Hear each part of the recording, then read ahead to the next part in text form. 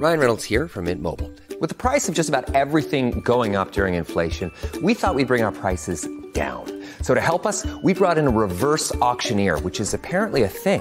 Mint Mobile Unlimited Premium Wireless. How to get 30, 30, bit to get 30, bit to get 20, 20, 20, bit to get 20, 20, bit to get 15, 15, 15, 15, just $15 a month? Sold! Give it a try at mintmobile.com/switch.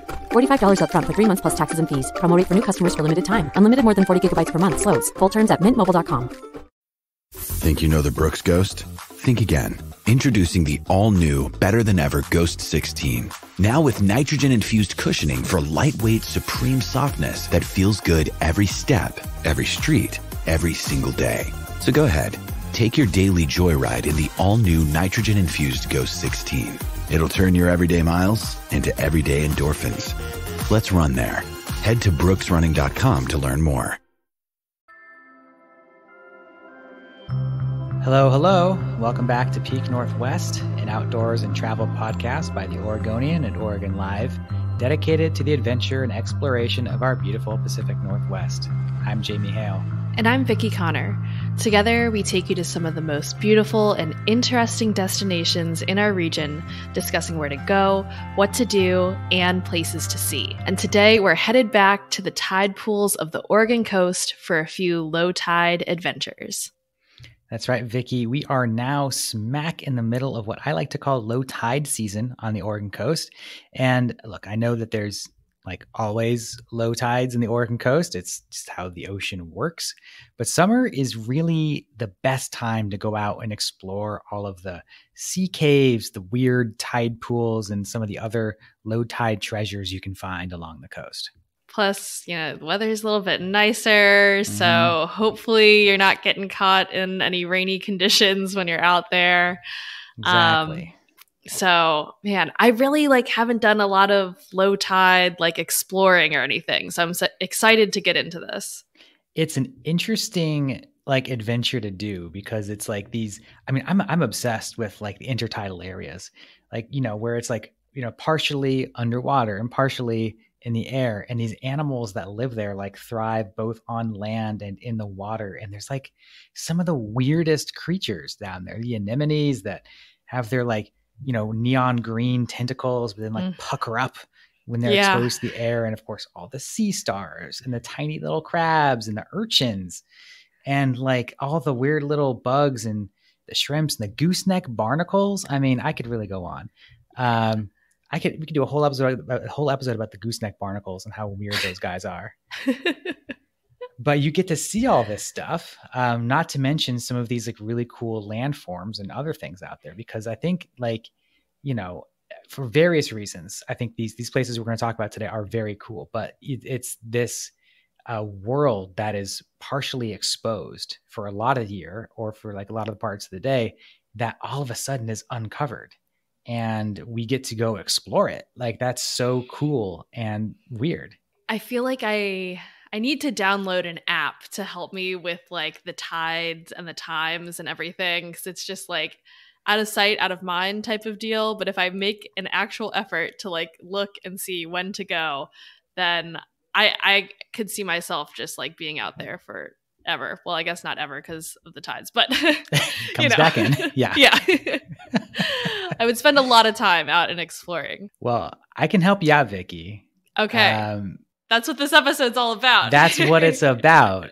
So during the summer, there are these periods of exceptionally low tide, where it gets down close to or below 2 feet, which is pretty big. That's a lot. That's kind of what you're looking for if you want to do these low tide adventures. So there are, by my look at the tide tables from the National Oceanic and Atmospheric Administration, or NOAA, which is a great resource if you're looking for tide tables. These 5 time periods, one has already passed, June 5 to 8th, but we have coming up June 23 to 24, July 5 to 6, July 21 to 23, and August 20th to 21st.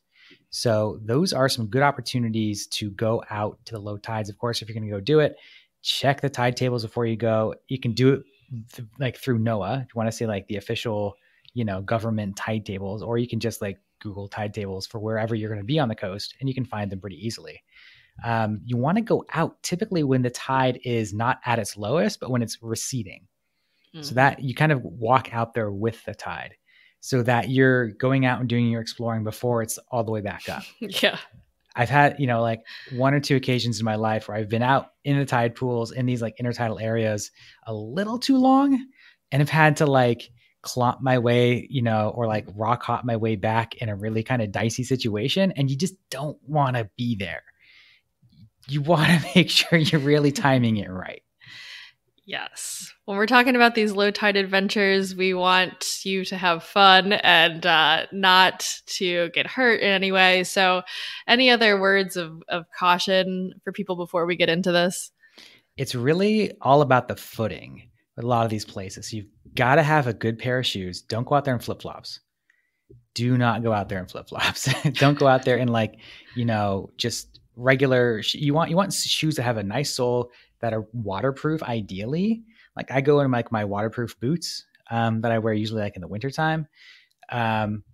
These are oftentimes like sharp, slippery rocks that you're navigating. So like I like to kind of go low to the ground, ready to sort of like go onto all fours if I need to.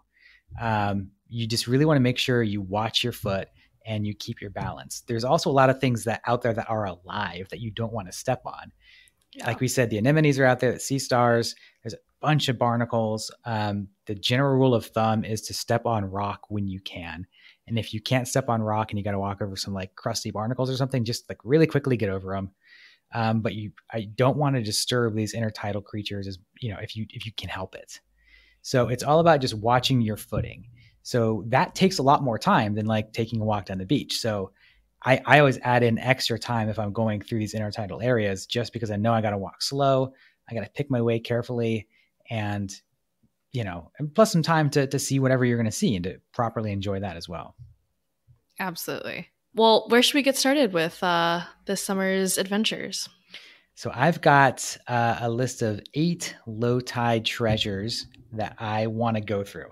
And I've organized these from like the easiest to access to the hardest to access. So if you're someone who's new to this kind of thing, maybe start at the top of the list. And if you're someone who like is a low tide explorer, we got some great stuff at the end for you to check out. Cool.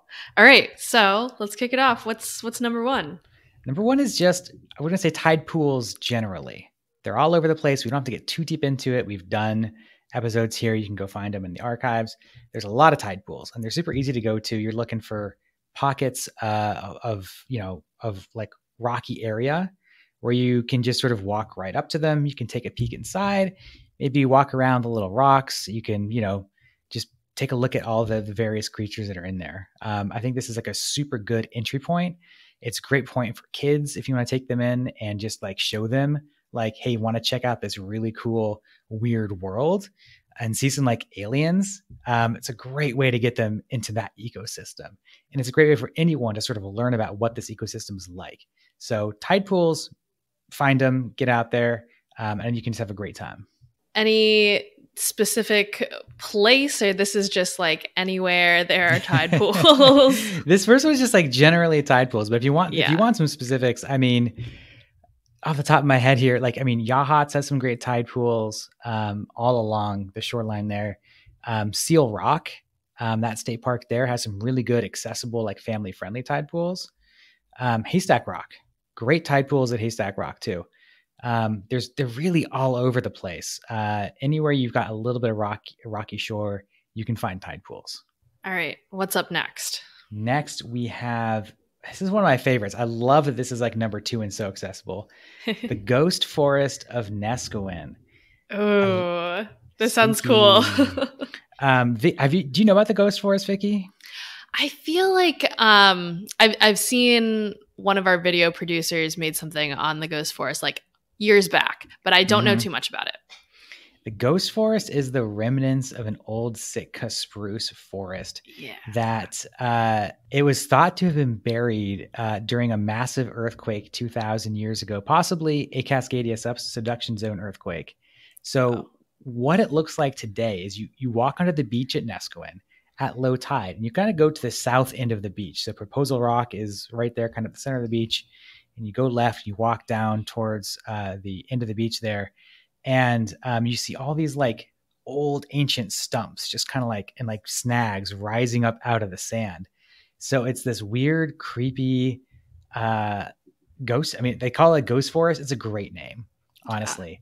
Yeah. And like on these like sort of like these stumps carved by like the water and by time, you have like a lot of like sea stars and creatures that are like, you know, dug into and burrowed into these little cavities in them.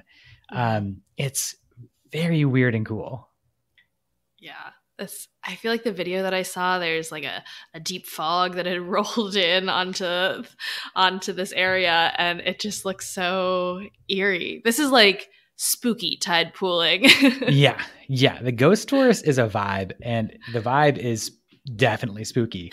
When I was there the first time, it was similarly, it was very sort of foggy morning.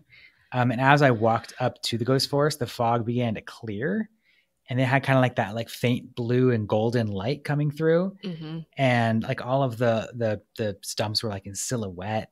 And, you know, Proposal Rock in the distance that's like kind of cloaked in mist. It was just so cool. And this is like super easy to get to. There's like a small, you know, beachside stream you've got to like walk through, but anyone can do this. If you're like staying in Neskowin, if you want to stop off in the morning for one of these low tides, you can just walk right up to this. Amazing. All right. So this one, again, a little bit easier access to this as well. Family friendly, good to go. And Neskowin's a great beach too. That's the beach I grew up going to. And I love it there. All right. What comes after the ghost forest? After the ghost forest, we're sticking with the drama here, and we're going to go with Thor's Well. Whoa, this is a good one. So Thor's Well, so a lot of the Oregon coastline is this basalt, volcanic rock basalt, that gets carved over time from the ocean in various weird ways. That's one of the reasons you have all of these chasms and spouting horns and sea caves and such.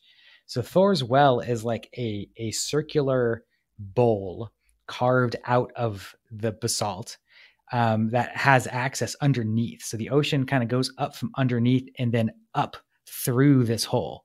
So it kind of creates this really interesting effect where the ocean kind of comes up through the hole in the shoreline and sprays up. And people like to get it sort of at high tide sometimes, like when the tide is coming up and you can see the water coming up and filling out and then draining back down. And it seems to kind of like fill and drain endlessly. Yeah. At low tide, you can kind of go up and see down into it a little bit more, which is what I like to do.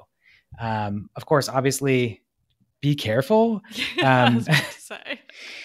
I talked to the U.S. Forest Service once who manages that area, and they say, you know, no one's like fallen in and died in Thor's Well to their knowledge, but like people fall there all the time because this is like one of those things that's on like Roadside America that people like know about from social media.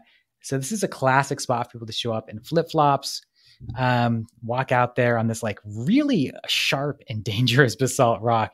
It is no joke. If you trip and fall out there or slip and fall, you're cutting yourself up.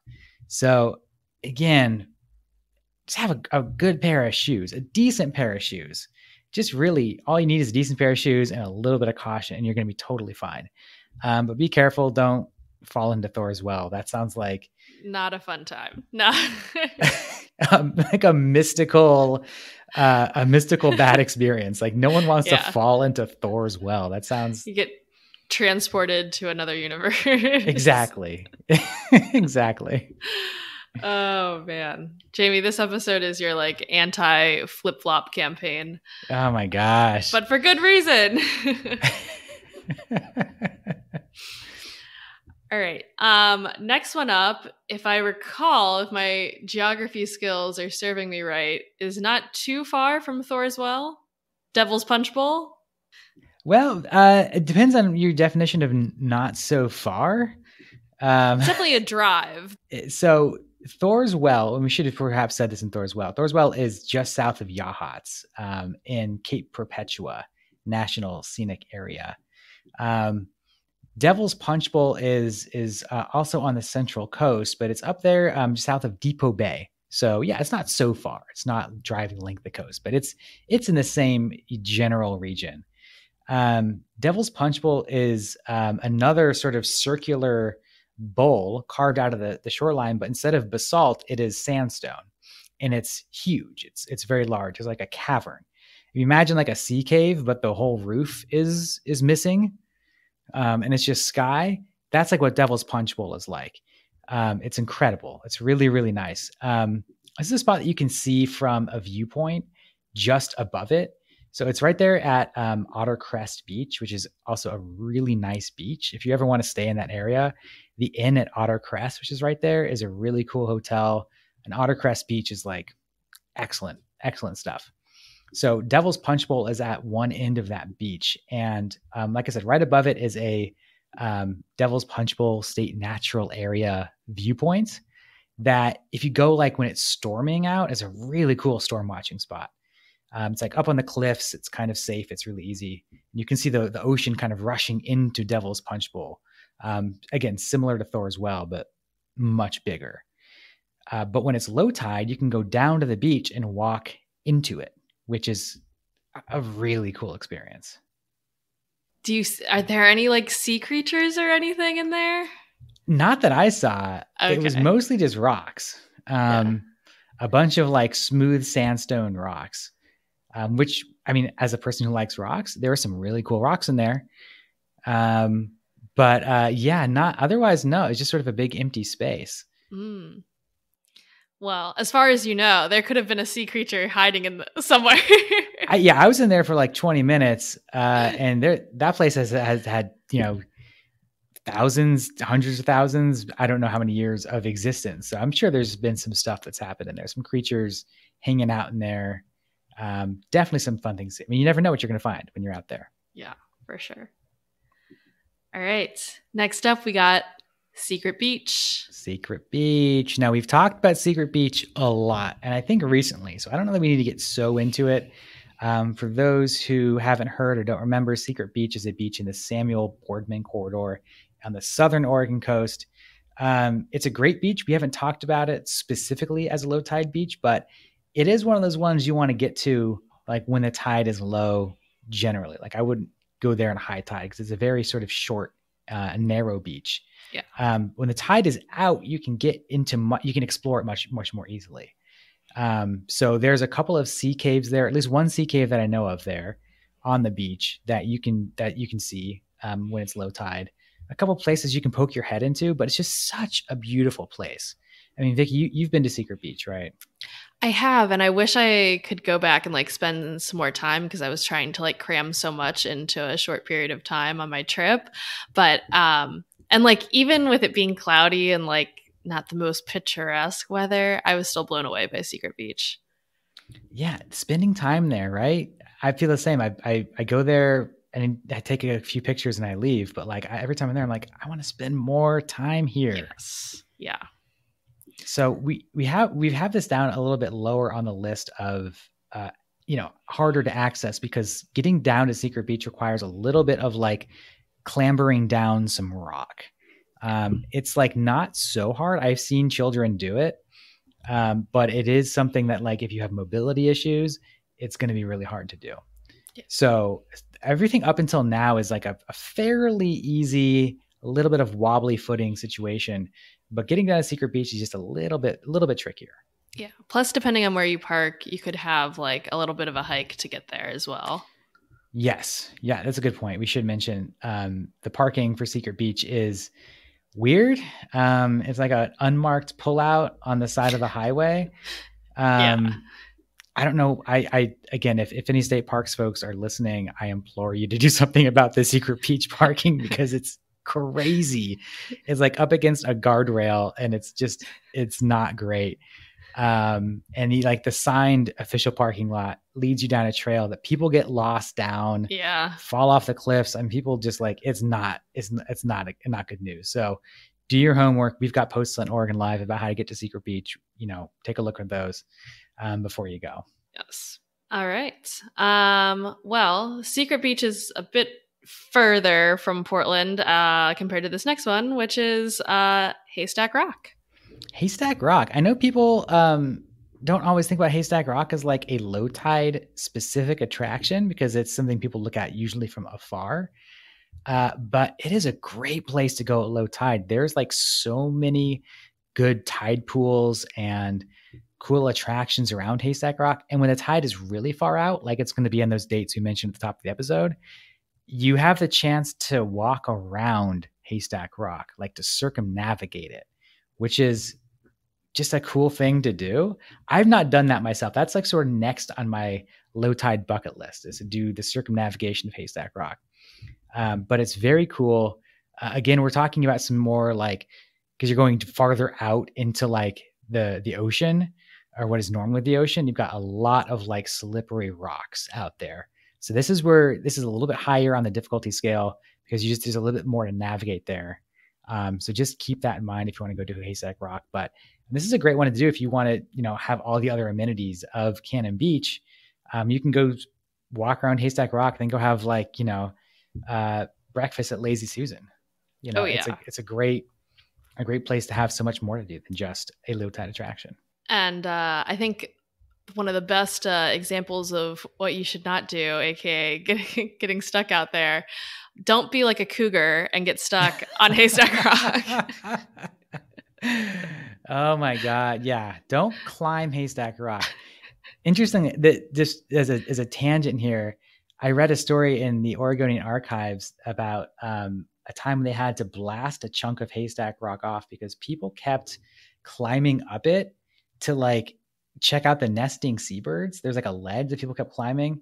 And so they had to blast a chunk off of it to stop people from doing it. But the people doing the blasting ended up getting stuck on Haystack Rock when the tide came in. And they were like stranded up there for like a day or whatever, like, until the low tide came back in. Oh my gosh. Yeah. Do you know when this was? This was 1968. Okay. This happened. Okay. We've got like a picture in the archives of like, the dynamite explosion and it's just a wild, wild story. I love digging in the archives and finding this stuff. Like I was just like, what have we written about Haystack Rock back in the 60s? And you just find these things. It's really fun. All right. We got two more on our list. Yes. Boiler Bay Boiler. The Boiler of Boiler Bay. Vicky, do you know this story? The Boiler of Boiler Bay? I don't. So Boiler Bay is a bay in Depot Bay, just north of Depot Bay. It's like known as a really good spot to go whale watching. There's a pullout there with a restroom. It's just a nice little spot on sort of this really rocky section of coast. It got its name when a steamboat going up the coastline, I believe the engine room caught on fire and it like careened ashore and then like crashed into the rocks and exploded. Oh my God. Everyone got off. Okay. But like the wreckage went like everywhere is the story. And like, while most of it was collected and scrapped, the ship's boiler itself sank in sort of like the inland part of the shore and is still there to this day. So when the tide is really low, you can clamber around on the rocks out there and get to the Boiler of Boiler Bay. What? That's crazy. Yeah. Also, like, so a bunch of other parts, like, were there and they cleaned those up, but then they're like, we're going to leave the boiler. I imagine it's very heavy. It's heavy, it's big, and it's out there. Like, it's not easy to get to. You'd really have, like, if you were to collect it these days, you'd have to like take it apart or like get a helicopter or something. Oh my gosh. It's like so in crazy. The rocks in this low tide area. Getting out there is a little tricky. That's why it's this far down the list, because it takes some really tricky footing. When I went out there a number of years ago, I remember there just being a lot of really, really slippery rocks and a lot of like small, shallow pools that I did not want to like dunk my whole foot in. So it was a lot of sort of like navigation, like slippery navigation to get out there, but it wasn't too far of a walk. And it's a little hard to sort of find. It's kind of hard to explain, but there's a little pullout just north of like the Boiler Bay Main State Park pullout. And it's like a room for like a couple of cars. It's like this unmarked pullout. So it's a little iffy. But if there's space there and you can park safely, there's a little kind of rough trail that goes down to like the rocks, and then you can just kind of walk up. If you're walking down that trail, it's kind of to the north a little bit, to the northwest, and you can see at some point this big rusted boiler sitting there on the rocks. How crazy is that to like walk out and see like that piece of history of the Oregon coast? Yeah. And I'm looking at a picture of it right now, and it's been there for so long, it's almost like camouflaged with the surrounding rock nearby. Yeah, the rust-colored rocks and sea life around. Yeah. Wow. All right, we got one more on our list here. Jamie, what is this one that is hard to get to, I imagine? Hard to get to. Lost Boy Beach is the one. It's a very cool spot. I remember when I went there to write a story about it and ended up not writing a story about it because I was like, this is a little too dicey for like the everyday adventurer. So this is, if folks who know the Oceanside area, this is a beach that is between like Tunnel Beach, which is a beach that people can get to through a tunnel in the rock in Oceanside, and Short Beach, which is just below the Cape Mears Lighthouse. It's known for like a wooden walkway, and there's like a little man-made waterfall on Short Beach. So between Short Beach and Tunnel Beach is Lost Boy Beach, and you can really only get to it at low tide. The sort of the lore behind the name is that allegedly some boys went out there and died, I think is the legend. I don't know if that's true or not, but obviously that gives it some, this dangerous allure to some people. But the way to get there is at low tide, these super low tide days, you can go out to Short Beach and walk down sort of south. You kind of have to like climb over some rocks and then like down some rocks. It's a lot of like, again, slippery rock cliff clambering. So it really takes some delicate footwork. But once you get down there, there's this big like sea cave tunnel that you walk through. And again, when the tide is up, this tunnel is like not a place you want to be, obviously. But it's really cool to walk through. It's like totally dark, but you can see the other side. And it's like kind of drippy and echoey. And there's like all kinds of like, tide pools on either side of it. And you get to the other side of that tunnel, there's this other beach that is Lost Boy Beach. And the beach itself is perhaps unremarkable. It's just a beach. But that like trip through the tunnel is really what it's all about. It's really cool. So again, hard to get to, but that tunnel and getting out to this beach is a really interesting experience. Oh, wow. I feel like the name alone is just scaring me off a little bit. I feel like I'm too much of a scaredy cat. Like I would think, oh God, like the timetables are wrong this time around, and I'm gonna get caught in this tunnel and be I'm gonna be the lost girl at the Lost Boy Beach. Well, I will tell you that the time I went to Lost Boy Beach, I went there once, and my plan was to see if I could get from Lost Boy Beach to Tunnel Beach. So essentially to walk from Short Beach to Tunnel Beach via Lost Boy Beach. So I wasn't sure if it was possible. It just looked like it could be done on the map. I wasn't sure. So I picked one of these low tide days. I went out there, hiked across Lost Boy Beach and, walked around the rocks. And I found myself at Tunnel Beach about maybe 10 feet too high on like a rock cliff looking down at the beach. Oh. And I was like, this is not the situation I would like to be in. But at that point, walking back across Lost Boy Beach and up the cliffs to Short Beach, I was like, I'm running a little low on time. I'd really have to hoof it to get back there. So I guess I'm faced with like jumping off of this rock onto the beach, like, and it was like just right where the water was coming in. So I was trying to time it to like not jump into the water, but like right when it went out. And this is a situation like I don't recommend. And maybe at this point in my life, I would not do. I would just like hoof it back or just not put myself in this situation. So I did jump off the rock and I was fine. My knee was a little sore. But like, I do not recommend trying to walk all the way around unless the tide is like crazy far out. Maybe you can do it, but don't put yourself in that situation. Like, you know, don't try that one. But just going through the tunnel to Lost Boy Beach and back, easy. You can do it with some good footwork and climbing on the rocks. Yeah. Wow. Well, 8 of these treasures, you know, sprinkled all over the coast. When you are out there at maybe just any of these, obviously we went over bringing a good pair of shoes, something sturdy and stable, not the flip-flops. What else are you bringing out here in these low tide adventures, Jamie?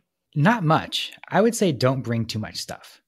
If you can keep your hands free, that's ideal, because again, you're on the situations where you might need to fall forward or like catch your balance. I like to keep a low center of gravity, especially if I'm in these really slippery areas, just in case I need to fall. So I'm falling just like a foot rather than like several feet. Bring a camera if you have one, but like, I'd say just bring your, phone camera if that's good for you. And a good pair of shoes and, some sun protection. But that's it. Don't bring a bunch of stuff. Just go out there and enjoy the experience, and try to make sure that you're able to be as safe as possible. For sure. Any other words of wisdom for people wanting to explore in the low tides? It's so cool. This ecosystem is so fun and weird. I love it. Rachel Carson did a really fun book about the intertidal area you can read. There's just so many cool, weird creatures. So take a bunch of pictures and like go back and read about them, or read about them in advance and go see them. The smallest little snails can be so interesting. The way that they like have like teeth to drill into rock, or like the way that they like feed with their feet. There's a bunch of these little aliens that exist out there in this world that like, we have no business being a part of, but we get to go visit sometimes. So bringing a sense of curiosity, like I turn into a little kid every time I'm out there. So I'm just like, whoa, cool. What's that? And I think that's a great way to go. Is just bring your sense of wonder and joy, and you can have such a fun time out there. I was about to say, I feel like it taps into my inner child when I'm out there and like see a sea star, and especially growing up on the East Coast, I'm just like, oh my gosh, how I just like walk a few feet and I see this? What is this life? Exactly. Well, Vicky, I hope you're able to get out there and see something this year. As do I. Good thing I have 8 great recommendations right in front of me now. So I'm inspired. Perfect. Well, folks, that will do it for us today. Until next time, you can watch our videos on the Oregonians YouTube channel and view all of our travel and outdoors coverage on OregonLive.com/travel, as well as HereIsOregon.com. Please leave a rating or review if you enjoy the show. And if you want to support this podcast, as well as our local journalism, please consider a subscription to Oregon Live. You can find details at OregonLive.com/pod support. Also, if you're a fan of the show and you're interested in potentially sponsoring it, you can get in touch with our marketing people at advertise@oregonian.com. This episode of the show was produced by me, Vicky Connor, alongside Jamie Hale. Stay safe and happy travels, everyone. Until next time, we leave you with this 10 seconds of Zen.